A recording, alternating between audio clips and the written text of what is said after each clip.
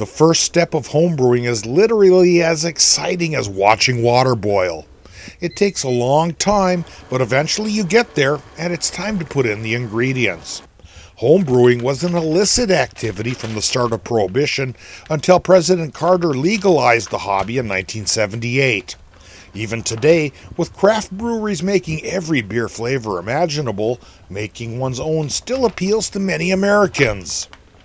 For homebrewing, we have a big range from young adult all the way up to people that have been making beer for years.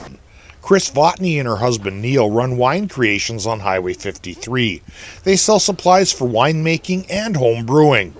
Home brewing allows people to make anything from a non-intoxicating small beer to something with more flavor and kick.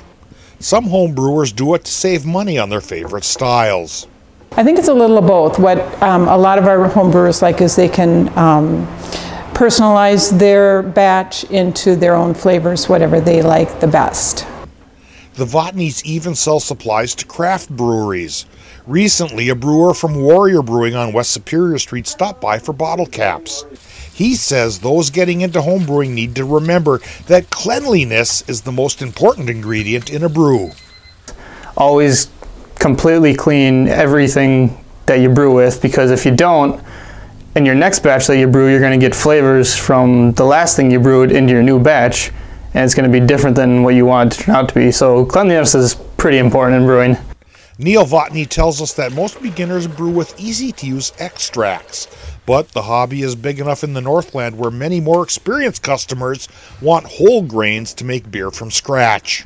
We sell a lot of bulk grain, larger bags for people that make bigger batches. Ales are the easiest styles to brew because they can succeed in a wide variety of temperature conditions. Lager beers take more time and skill to do right. When a batch turns out right, people are hooked. Once people try it, they love it, and the price is reasonable. In Hermantown, Dave Anderson, Northern News Now.